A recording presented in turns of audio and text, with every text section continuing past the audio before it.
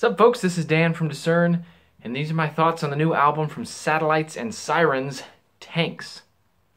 Satellites and Sirens is a pop band from Nashville, Tennessee, led by Jeff Hunker. He formed the band back in 2006, and he's released something like 3 EPs and 4 full-length albums since then.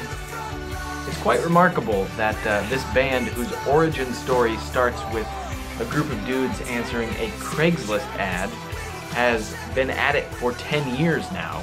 This many years, this many albums, growing from the seeds of a Craigslist ad is a pretty unconventional story. If you ask me, I think this band hit their high point on the record Frequency. On that album, they felt the most convincing, in other words, the least fake. Their variety of pop synth sounds was as eclectic as the instruments on the album cover, and they tapped into their rock side of the pop rock genre they sort of fall in, a la Reliant K, Copeland, maybe creeping into Fall Out Boy territory, where on other albums they have tended to lean into a style more in line with the strictly pop side of their influences. But all along, throughout their discography, while the music has wandered between decently interesting and mind-numbingly flaky, the lyrics have been consistently flat. In the past, I've found myself laughing or groaning in reaction to some of these lyrics. Too many corny rhymes, narrowly simple lyrical themes, and line after line after line of drearily mild talk about God and love, with the theological depth and thought of most middle school youth groups. Lyrics have never been this band's strong point, is what I'm trying to say. This new album, Tanks, is not a return to the sounds of Frequency. It is a high-production, glossy pop album, but it lacks a personality and an excitement that I think this album could have had if it indulged more in its quirky and spunky electropop synths, and if it dug deep and spoke in dynamic and creative lyrics. The album starts off with, "Hey, this is the life." And if you're like me, you're thinking, "Oh, it sure is, what a title." The chorus of this song has a pretty good vocal melody, although the instrumental backing of this whole track has almost no attention grabbers. There's an electropop styled synth soup, but it's kind of faceless, it's kind of forgettable in that way. The next track, Who We Are, should be the chance for them to tell me who they are, right? Well, let's just take a quick peek at the lyrics. In the chorus here, it says, "Love is who we are. We shine like stars covering the sky, and look how far we've come. The world is ours, yeah, we all align." Riveting and vividly descriptive, right? It's mostly just positive nonsense, which goes for the bridge as well, where they sing, "Nothing here can break us, 'cause we know just who we are." I don't know who you are yet. You just said, "Love is who we are." Anyway, nothing here can save us but the love beyond the stars. And that's about when the eyes rolled out of the back of my head. It's needlessly non-specific. It's nauseatingly trite. Moving on, we have the song Chasing Photos, which takes a more 80s synth approach than the previous tracks. The bass line in the verses has a rhythmic bounce to it. It's pretty engaging. There's a dreamy guitar solo about midway through the song that's mostly aimless, but has a quality tone to it. The lead vocal in the choruses is sung exclusively in falsetto on the tape, on the final product. It kind of ends up as with poor results. It's kind of cringy, kind of off-putting at times. Seemed like maybe a good idea up in the old brain, but didn't really produce on the album. It just didn't work, whether by lack of skill or by lack of post-production. At times you can hear him almost, but not quite hitting the notes, like really pushing a head voice and stretching it beyond a pleasant range. Lyrically, this song is a great example of where it sounds like Jeff Hunker, the lead singer and lead songwriter, had a good idea, or at least a respectable idea for a song, but delivered it in amateur and bumpy phrasing. In the chorus, he uses the phrase, "go out and live the photo," a few times. Look, this song is about living your life in reality rather than through staged photographs. Think Instagram. I understand, this is the theme, and I think it's a timely and relevant theme in our modern culture. Reliant K actually touched on this in their song Look On Up earlier this year. I think they did it much more tastefully, much more creatively. On this song, the phrase, "go out and live the photo," is clunky, and it's entirely unpoetic. Good idea thematically, but poor execution lyrically. A few tracks later, we have the title track, Tanks. The instrumental is mostly a nameless, unidentifiable pop affair. Passable, but just generally uninteresting. Lyrically, well, it's more of the same, sadly. I will say the lyric, "where the heart beats louder than the cry for war," pretty creative, pretty powerful lyric, pretty powerful metaphor. But it's followed by, "like tanks you can trust, we will crush everything with love." And that's when I started laughing. How can I take this seriously? We're going to take this to the front lines and we're going to crush them with love. Oh, brother. The next track, Stereo, is the best song on the record, hands down. It opens up with a deep, warm synth carrying the chordal melody. It's a rich sound, super inviting, super calming, and the lead sound that then rides the top of these chords has a delicate and playful jump to it, really reminiscent of the blissful sounds of early Owl City records. I was totally hooked on the sound, and I'm really glad they gave it like 30 to 40 seconds of time to sort of explore that sonic space, make it a solid intro. Overly, this track is another push into the 80s vibe. They do it really smoothly, I think, here. The way the vocal melody that caps off the chorus interplays with the bass is really wonderful. The pacing is just right, a good balance between driving and grooving and laid back and unhurried.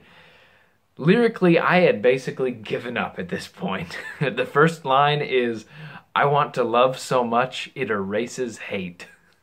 Youthful, almost comical ignorance. This is exactly the fake lyricism that Christian music burns people with. I'm not saying love shouldn't conquer hate. I'm saying that it's nearly impossible to find a lyric like this compelling. It has its head so far in the clouds, so distant from reality, it's silly. And you could say, he's just dreaming big, but I would say he's just dreaming. It's a fluffy clouds and rainbows, make-believe world. The next track, Enough, takes the massively glorious reality of God's grace and love being shown to sinners who fully are undeserving of his love, and drains it of almost all spiritual nutrition by boiling it down to this line, talking from God's perspective, talking to us. "I know you probably wouldn't say so, but you think I love you for your halo. It's enough just to be enough." This is faith in faith, if I've ever seen it. What is the substance behind these feelings? Aren't you loved by God because of your relationship to Christ? Isn't Christ your righteousness that gives you the ability to stand before God confident, resting in his faithfulness and love? You aren't loved by God because, well, you just are. There's substance and richness to God's love for you. It's a beautiful reality. And I think this song just blew the opportunity to explore that beauty.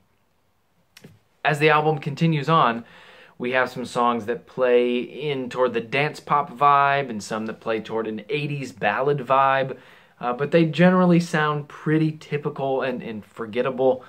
And lyrically, they go from sort of a silly mess to a theological dumpster fire.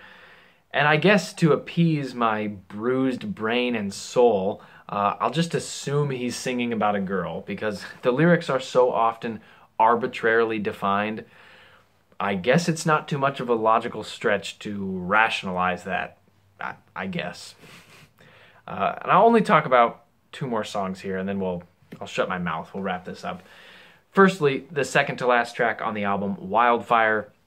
The music in the chorus is decently catchy, sort of punchy and choppy with these rhythmically staccato triplets. Pretty cool sound, which then opens up and unleashes into a dance pop instrumental section with a riffing electric guitar.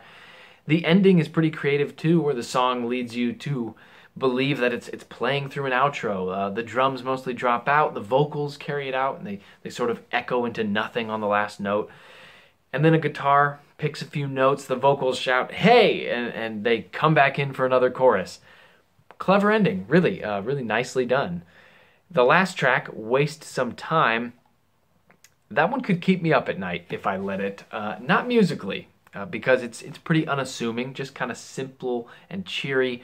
It does have a nice rhythm guitar offering a little musical phrasing in between the vocals and the chorus. The lyrics, though, make no sense. The song is a typical, "Hey baby, let's hang out, let's waste time together, shoot the breeze, do whatever those cool kids do." We've probably all heard a song like this before. It's a relatable feeling too. I get that. It has 2 lyrical parts specifically that I want to bring up. First, the funny part, the laughable verse. It's in the context of jetting out of town and blowing off your responsibilities, in a sense, that type of thing. "No one needs to know a thing. You can text your mother along the way. Then we'll throw our phones into the ocean." Where else would you throw your phone? The ocean, of course. But the other part really wrinkled my brain. The lyrics in the bridge. "This life is short, let's waste our time.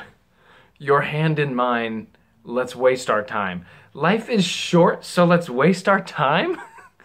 Were you wasted when you wrote this? I mean, how does such a frivolous view of life make any sense in the context of this album's, albeit dry and paper-thin babbling about the life-shaking importance of love and the all-too-generalized term faith? This is literally insane. I mean, the first track is called "Hey, this is the life." Then there's another track called "Living the Dream." Apparently more like "Let's waste the dream." I mean, the only rationale for the lyrics in this song is that maybe it's this sort of contrasting what you expect on purpose in order to make you think about the importance of life and what life really means. Maybe it's meant as a dynamic counter to the rest of the album, you know, forcing you to reconcile with what you really think is true. Is life and the time we're given meant to be wasted, or are we meant to use it for something greater? But I think believing that this is what they meant is giving them far too much credit. I mean, nothing on this album would lead me to believe that they would ever try to write a song in this way, speaking the antithesis of the message they're trying to send you for creative purposes. No. I think it's much more rational to believe that this song is just massively and accidentally ironic in its broader context. Regardless, it certainly capped the album off well, as the vocals repeated and trailed off. Waste some time, waste some time, waste some time. And as I listened, it reminded me of something I just did, something that took about 45 minutes of my time, listening, sitting, mentally vomiting, something that really wasted my time. Not sure what it was though. I'm already starting to forget. There's a link in the description box below this video for you to listen to this album for yourself. There's also a link to Satellites and Sirens Twitter. And if you're thinking, oh, tell me how you really feel, jerk. Boy, did you hate this album. Lyrically, yes, but musically, no. It was okay. I loved the song Stereo. I really did. There's that. But let's end things on a fun note. Here's a small, weird anecdote, some levity. I'm probably the only person in the world who thinks this, but every time I hear the title of this album, or say it out loud, Tanks, I can't help but think of an episode of The Office where Michael Scott is doing his prison mic bit, and Andy says something kind to him and gives him a compliment or something, and he responds in some ridiculous sort of lisp and says, "Tanks, Andy, tanks." Yep, that's where my brain goes. Way off in left field in a meaningless, totally unrelated connection. Probably indicates that I've watched far too much of The Office in my time. Okay, we're way off topic, so let's just be done here. Thanks for watching this album review. If you enjoyed this video, please subscribe to the channel. New album reviews release every Friday right here on this channel, and new track reviews release every Wednesday. If you have a question or a comment for me about this album, about my thoughts about the album, or about something else, let me know. You can comment below this video. You could tweet at me at discernreviews. You could send me an email, discernreviews@gmail.com. Have you experienced this album from Satellites and Sirens? What did you think of it? Maybe you loved it. Maybe you think I'm the idiot. Well, this is the internet, so come on in. You can have an opinion too. Let me know how you felt about this album. What is your review, in a sense? Anyway, thanks again for watching. Hope this helps. See ya.